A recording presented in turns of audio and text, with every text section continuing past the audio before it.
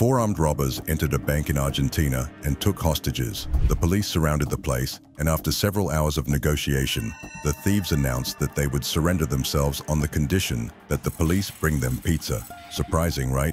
Well, the pizza arrived, but the thieves suddenly cut off all channels of communication with the police. The police decided to storm the bank, but inside the bank, there was no one except the hostages, and when they went downstairs, the bank's safe was in flames, and there was no trace of the thieves, nor any trace of the way in which they escaped. The police immediately turned their attention to the hostages. They suspected that the thieves were hiding among the hostages. Is it true that the thieves were hiding among the hostages? Exactly where did they go? In 2006, the largest bank robbery in Argentina took place. A smart and complex operation beyond description. The robbers who executed this operation were four. The first was the leader, named Fernando. The second was the engineer of the operation, named Sebastian. The third was named Beto de la Torre, and we'll refer to him as the financier. And the fourth was known as the Silence, whom we'll call the Violent One. There were also two people who assisted them from outside. Their identities remain unknown. The first was referred to as the Doctor, and the second as the Boy. We want you to keep the names of these four in mind, and we gave each one of them a title, so that it would be easy for you to remember them. The story begins with Fernando, the leader, who masterminded the operation. This man entered a psychiatrist one day and told him, "I want to rob a bank." The doctor was just surprised that Fernando was saying such things. Then the psychiatrist asked, "Okay, so where did you get this desire? Because you want money?" Fernando replied, "No, I don't need money, but you know me. I am an artistic person, and I love art. And I feel that I can create a great work of art in the field of bank robberies." The psychiatrist said, "Good. And how do you intend to carry out this operation?" Fernando replied to him and said, "I don't know now, but this topic is taking over my entire mind and being. I think about it before going to sleep and after I wake up, and every moment of my day, I want to rob a bank." The psychiatrist brushed Fernando off, believing that the hashish was influencing Fernando's thoughts. But Fernando actually intended to rob a bank, and was going to carry out the smartest and largest bank robbery in the Argentine capital, Buenos Aires. Later, Fernando found a bank called Banco Rio, one of the well-known banks that is located in a very rich area, meaning a bank where the rich keep their possessions, money, and valuables. Fernando sat thinking about the ways in which he could carry out the operation.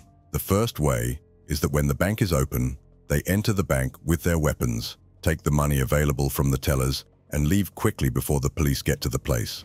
However, the drawback of this strategy is that it is very risky, and even the rewards are meager because they will not have enough time to visit the vault and take what is inside. They must get out quickly before the police arrive.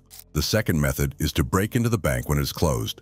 This method typically involves digging an underground tunnel to reach the vault. However, there's a major drawback. Banks are equipped with temperature sensors and state-of-the-art alarms. These can quickly detect if someone is inside the vault while it's closed, making it easier for the attempt to be exposed. Fernando reasoned that since both strategies are challenging and extremely risky, he should at least aim for the larger rewards if he was going to take such a chance.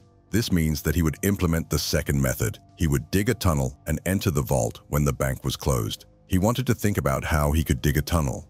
Initially, he planned to rent a ground-floor apartment or a warehouse near the bank and excavate a tunnel that would connect to the safe from below ground. But Fernando ended up receiving a very pleasant surprise. After doing his reconnaissance rounds one day, he noticed the sewer openings that were located along the street in front of the bank. Approximately every 10 meters, there was a sewage hole, which meant that there was an underground passage that ran in front of the bank. Until it reached the sewage drain's mouth, the tunnel followed these openings along the street. This expansive opening was situated approximately 150 meters from the bank, indicating that Fernando had a tunnel that was already constructed. Along the way, Fernando entered this drainage tunnel and began to explore it. At first, the tunnel was square, but after he had walked about 100 meters, he reached a circular tunnel with a diameter of about 6 meters. Now Fernando needed someone to help him, because it was impossible for him to carry out this operation entirely on his own. It came to mind that one of his friends was called Sebastian Poster, and we called him an engineer because this man was an expert in electronics and mechanical science. Fernando presented the idea to him, and Sebastian was surprised because, according to what he knew, Fernando had no criminal past and no experience in matters of theft. All that was known about him was that he loved art and hashish. So how could someone like this intend to rob a bank? But Fernando told him the details and the idea he had in mind, and how they could reach the safe through the underground sewer tunnel. For a moment, Sebastian thought seriously about the matter. Even though he had never stolen anything in his life, he thought about entering this field, and the history of his family with the banks was as bad as it could be. During a period of time, the banking system in Argentina collapsed, resulting in the loss of a significant amount of money and savings of his grandfather's father and many others. Sebastian started to consider the situation from the perspective that the bank was the villain in this scenario, and that if he ever took anything from the bank, it would only be something moral. The engineer, Sebastian, told Commander Fernando that he was with him in the operation. Then, together, they went to the bank site, to the sewer tunnel underneath it, and together, they began to make calculations. They knew exactly where they were going to dig. First of all, Fernando went and got measuring tapes and started to lower them into the sewer openings. They were able to accurately determine their destination and complete the distance they had traveled from the ground by utilizing these tapes when they entered the drainage tunnel. Next, they entered the bank and captured a series of concealed photographs. Pretending to be new customers, they visited the basement where the safe deposit boxes were located to gather information.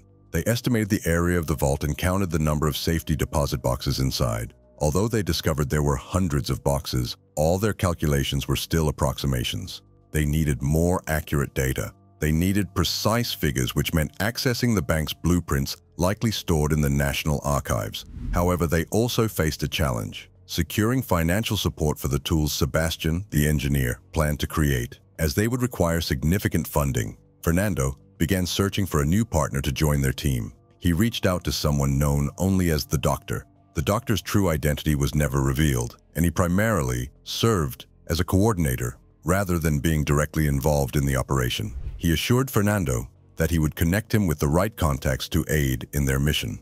The first connection was the financier. Although he had a criminal record and connections to the underworld, he lacked direct experience with thefts. However, he was well versed in the world of weapons. The commander, Fernando, along with the Doctor, went to meet the financier.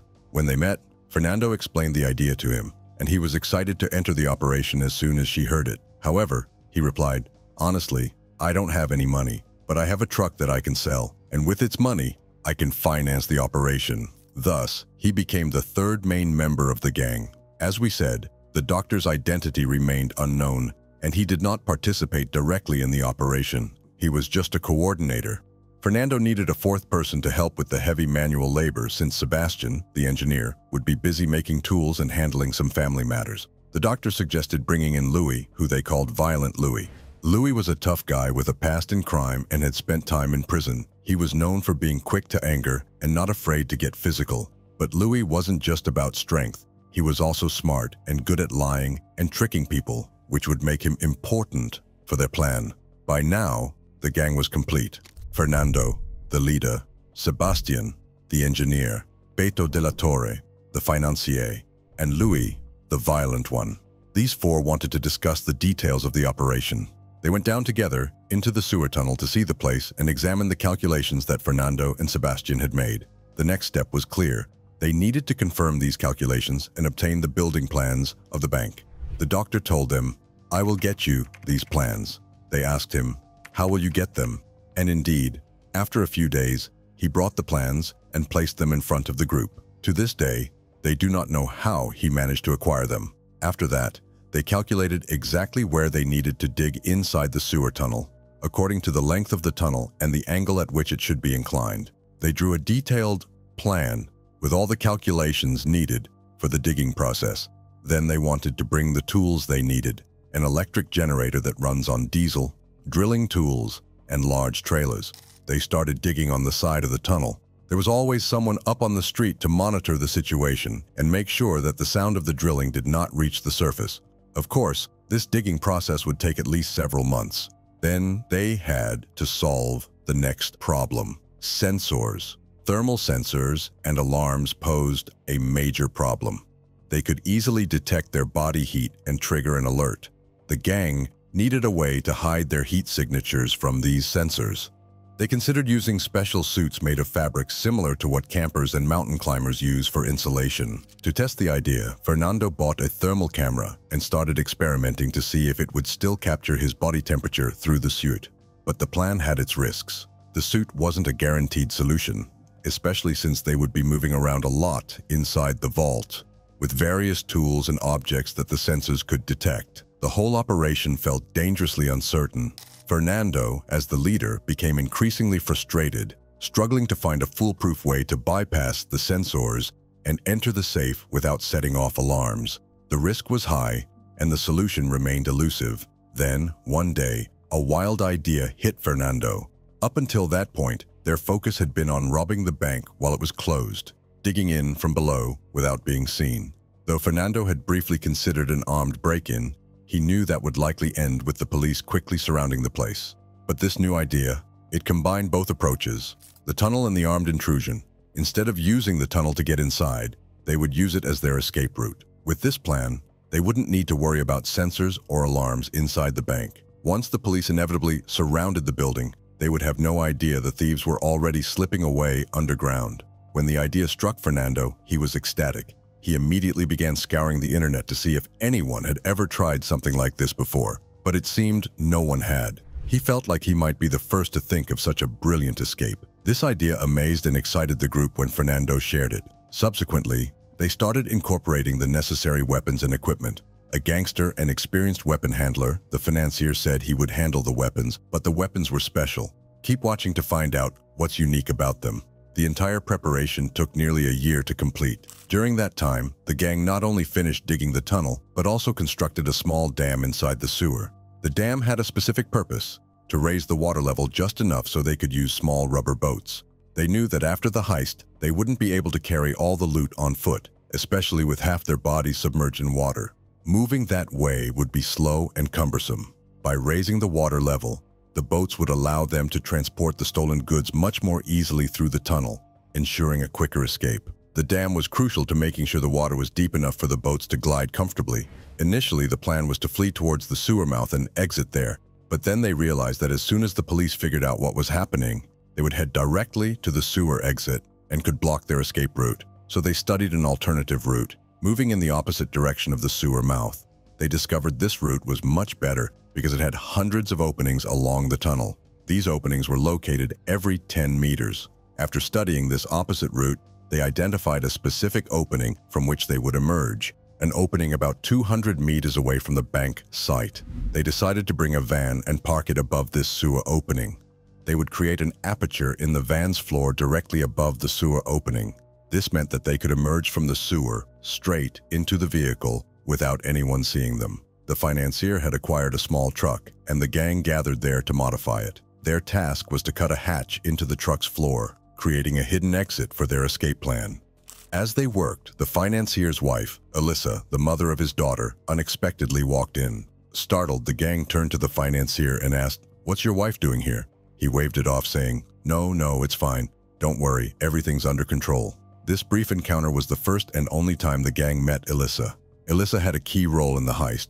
She would be the one driving the truck and waiting for them until the operation was complete. Everything was nearly set. The only challenge left was figuring out how to break open the hundreds of safety deposit boxes inside the vault, and fast. Opening them manually wasn't an option. It would take far too long, and time was not on their side. The engineer came up with a solution, a hydraulic tool they called the cannon. This device could destroy a safety deposit box in just 7 seconds. However, it could only handle one box at a time, but it was fast enough for the job. After months of meticulous planning and hard work, everything was finally in place. The sewer tunnel was ready for their entry with the boats, and the escape route had been expertly dug, leading straight to the bank. The vault, situated about 200 meters away in the bank's basement, was filled with safety deposit boxes, just waiting to be opened. With all the pieces in position, they were set to move forward with the final stage of their operation. Their escape plan involved a van positioned over the sewer opening, featuring an open floor for quick access. The gang decided to execute the operation on January 13, 2006. Only Sebastian, the engineer, entered the sewer tunnel next to the boats. The small inflatable was ready, stocked with tools, including the crucial cannon. Sebastian made his way through the tunnel until he reached the wall of the bank. Once there, he settled in, waiting for the signal from his colleagues. Meanwhile, the leader, Fernando, along with the financier and the violent Louis, were gathered above, finalizing their plans. In front of the bank door, with everything set and everyone in position, the gang burst in, weapons drawn. They swiftly took control of the situation, forcing customers and the workers inside, ordering them to lie flat with their faces down. Meanwhile, the bank guard in the control room opened the door and alerted the police. It didn't take long for patrols to arrive, as they were stationed nearby. This was when Fernando kicked off the carefully orchestrated plan he had dubbed the Coco Plan. The idea was to grab one of the hostages and make a dramatic show of trying to escape through the bank's entrance, only to turn back inside once he was seen by the police. It was a risky move, but Fernando was determined to create confusion and buy his team more time. The police surrounded the place. This move was meant to make the police think they were escaping before they arrived. They even placed a fake car in front of the bank by the door, but they returned to the bank quickly once they saw the place was surrounded. The operations commander assumed that the thieves were trapped and had no way out. The thieves inside the bank were in control of the situation, except for one thing: the guard, who had locked himself inside the control room. They had to get him out of the room somehow, because he was in direct communication with the police. If the guard saw them leaving the bank at any time, he would inform the police and they would intervene. So, it became a matter of negotiating. The violent Louis told the guard that nothing would happen to him, but if he didn't open the door, things could escalate. The guard refused to give in. Louis then took one of the bank employees and put a gun to her head, threatening the guard that if he didn't come out, he would kill her. The guard remained firm, refusing to surrender, but the employee, whom Louis was holding, began to cry. She knew the guard, as they had worked together. She begged him to come out, saying she wanted to see her daughter again. The guard, unable to ignore her plea, finally relented. He said, "That's it. I'll come out, but don't hurt anyone." The guard opened the door, placed his weapon on the table, and surrendered to the thieves. The violent Louis searched him from head to toe and took his phone away. He then ordered him to walk outside. The guard, confused, asked if he was allowed to leave. "Yes," Louis confirmed. The guard walked out, hands raised, toward the police and special forces surrounding the bank. He briefed them about the situation inside, telling them that there were 3 armed men and around 30 hostages inside the bank. In addition, he reported that he observed one of the masked robbers pointing outside while holding a phone. At the same time, Fernando called the engineer, Sebastian, who was waiting in the tunnel outside the vault's wall. Fernando gave the order to break into the wall, and Sebastian began digging. As Sebastian worked, he heard the sound of a cabinet being moved on the other side. Every moment, he feared they had dug in the wrong spot. But eventually, the engineer entered the vault with the hydraulic equipment and began working. Over the course of 2 hours, they aimed to open as many boxes as possible, estimating that they could open around 400 boxes. During these 2 hours, Sebastian, the engineer, and Fernando, the commander, remained below in the safe, carrying out the looting operation. Meanwhile, above, the violent Louis and financier took control of the hostages. 2 hours passed, which was determined by the violent Louis. He was the one holding the phone, and as we told you, he had a talent for acting and deception. He had a strange style of stalling the police, creating a character for himself that became famous even in the media, which was covering the event from the beginning. They called him the owner of the gray suit. Even the operations commander, when he called him, was surprised at how this person spoke to them. The operations commander asked, "What are your demands? What do you want?" Louis, known for his violent tendencies, replied with surprising candor, "We came here to rob the bank, but things didn't go as planned. Everyone scattered, and before we knew it, you surrounded us. We don't want to hurt anyone, but we're in a tight spot now." Through his binoculars from the bank window, the commander observed Louis sitting calmly in a chair, one leg crossed over the other, staring back with an unsettling serenity. This calmness unnerved the commander as he considered the situation. Interrupting his thoughts, Louis continued, "Listen, my buddy Tony and I just got out of Chica prison after 15 long years. This is my first time robbing a bank. I know how things work. If this escalates, it won't end well for anyone. As for the hostages, don't worry about them. We'll decide when to let them go. Greed is not a good look, my friend, so don't get too ambitious. Okay, bye." With that, Louis held the phone firmly, showcasing his control over the situation and forcing the commander to reconsider any rash decisions. All the thieves needed was a little time. In a twist of irony, Louis and his financier discovered that one of the hostages, an elderly woman, was celebrating her birthday that day. They went to the small kitchen attached to the bank, brought her a little cake, and sat singing happy birthday to her. They left all the hostages lying on the floor, but in the end, they told her that they were going to give her a birthday gift, which was her release. They actually took her out the door and let her go. This story was mentioned by several sources, but it was strange. In any case, the communication between the violent Louis and the operations commander continued, and each time Louis invented a new story or something to keep them occupied. One time, he told them to call a lawyer. He gave them a phone number that belonged to one of the hostages, pretending it was the lawyer's number. When the police called this number, which was supposed to be the lawyer's, Louis answered himself, changed his voice, and pretended to be the lawyer. He sat there negotiating, stalling them. This man was in a strange state, managing to stall the police easily for the 2 hours they needed to complete the operation. When the 2 hours were over, unfortunately, the engineer Sebastian and the commander Fernando found that the situation had heated up, making it difficult to work as efficiently as they had expected. However, the loot they had obtained was still enormous, more than enough for them. So they decided not to risk more and stick to the time they had set for themselves, avoiding letting greed blind them. Commander Fernando called the violent Louis and told him that they would now start their escape plan from the bank. Here, Louis played his last trick against the police. He called the operations commander and said, "Look, we are ready to surrender ourselves now, but we know we'll be in detention without food for a long time. Before we surrender, we want pizza." The commander agreed, and Louis told him, "We want authentic Italian pizza," and gave them the name of a restaurant very far from the bank to buy more time. The operations commander, in disbelief, agreed to get the pizza. After this conversation, Louis cut off all communications with the police. Meanwhile, Fernando and Sebastian, who were in the safe, collected all the loot in bags and removed these bags through the tunnel. They crawled out and quickly spread a small mattress on the floor, laying their weapons on it. They knew the story was nearing its climax, yet the reasons behind their choices lingered in the air. After ensuring everything was in place, they slipped through the hole in the wall and pushed the chest of drawers back into position, concealing their escape route. Carefully, they placed what looked like a bomb over the opening, ensuring their exit remained undetected. Next, they hurried down to the small rubber boats waiting below. They loaded the bags of stolen goods onto one boat, securing them tightly, and tied a rope between the two boats for stability. With urgency, they maneuvered through the narrow sewer tunnel, the darkness closing in around them as they followed the path to freedom. Finally, they reached the staircase leading up to the surface. Clutching their bags, they climbed to the top, emerging into the night, where a getaway car sat idling, ready to speed them away from the chaos they had left behind. The van and its driver were waiting for them. They put the bags through the hole in the floor of the van, and the car was large enough for both the thieves and the substantial amount of bags they were carrying.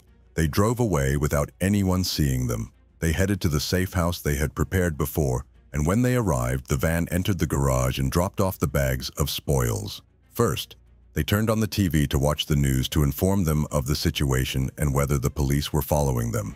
What was amusing was that the police hadn't even entered the bank yet, and the gang was watching the TV in silence, monitoring the events. After a while, when the pizza Louis had ordered arrived, the police tried to communicate with him more than once, but all these communication attempts failed. The commander then decided it was time to storm the bank, ordering the special forces to prepare for an armed clash.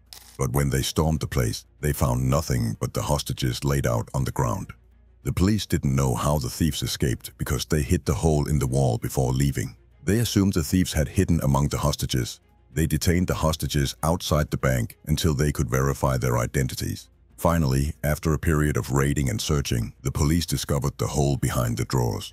However, the next problem they encountered was the object in front of them. The bomb squad confirmed that it was just a fake bomb. During all of this, the gang was sitting comfortably at home, watching the events unfold on TV and celebrating their victory.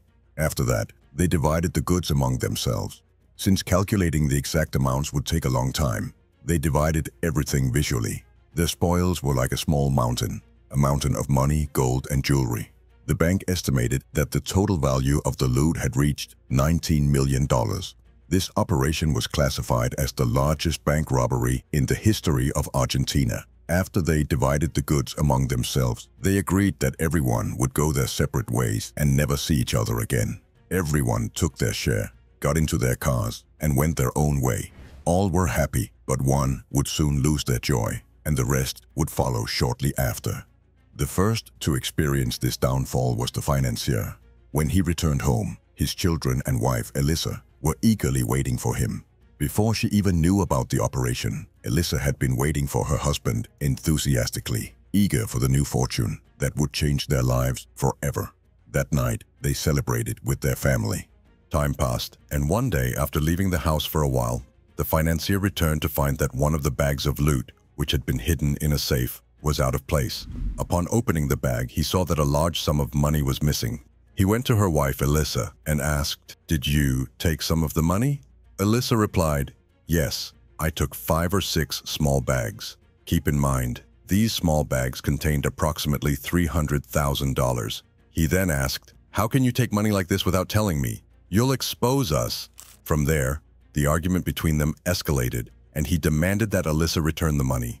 Elissa refused, and the quarrel intensified. In the end, he decided to hide the remaining spoils and bags somewhere else, fearing further theft. What he never expected was that her wife, out of spite and jealousy, would go to the police station and report him. Perhaps Elissa even believed that her husband was cheating on her with another woman, thinking that he would take the money and go to a secret lover, leaving them behind. The reason behind her actions was pure jealousy, even though the financier didn't have a mistress and had no intention of leaving the family. On the contrary, he loved her family deeply and would never have gone anywhere without them. There are many details of the events that happened after that, but we will not mention them in detail because there is nothing important in them. In short, the financier was arrested, and after his arrest he refused to reveal the identity of his colleagues. But some other evidence, such as tracking phones, which we will not get into in a profound way, led to the discovery of the identities of the 4 who carried out the operation. A circular and arrest warrants were issued for all of them, but in the end, they were all caught. Fernando, the commander, was hiding in a tent in the middle of a remote, isolated place, but the National Guard patrols were sent to arrest him. The violent man, Louis, even left Argentina and went to Uruguay, his home country, but even there he was arrested. Sebastian, the engineer, was the easiest one to catch, and he was found sitting in his house. All 4 of them were caught and put on trial. The strange thing is that most of the spoils were not recovered. The thieves hid them in difficult places and refused to confess. In the end, they were sentenced to between 9 and 15 years, but none of them even completed their sentences. On the contrary, they were all released early on the grounds of good behavior. Fernando and Sebastian served approximately 6 years, and Louis served 8 years, much shorter than the original sentence. Now, the question is it plausible to steal millions and face such weak sentences? How were the rulings so lenient? The main reason was the weapons they used. When we told you that their weapons were special, remember also that when they came out of the bank, they placed their weapons on a mattress. The reason was that their weapons were fake. They were not real weapons. Imagine people entering and conducting a huge operation like this, holding hostages, and even being confronted by the police and special forces. The reason they received lenient sentences was that an armed robbery carries a very different punishment compared to an unarmed robbery. And since their weapons were fake, this led to light sentences and early releases. But the strange thing remains that, as we said, most of the spoils were not recovered. We don't know. Perhaps there was a secret deal made by the authorities to return a large portion of the sums in exchange for early release. Otherwise, it would be very strange if they were released without any compensation. No other possibility exists except bribery. But these are just assumptions. God knows what happened behind the scenes. The bank customers were compensated by the bank and insurance companies. In the drama film about this case, and also in a documentary film, the 4 of them go out and brag about their operation, and they appear to be living their lives comfortably. To be honest, we do not know exactly what happened to the money. The important thing is that we have reached the end of this story. Do not forget to like, subscribe to the channel, and activate the bell button. These are some awesome clips that you can watch. Thank you for following. We will see you in the next clip.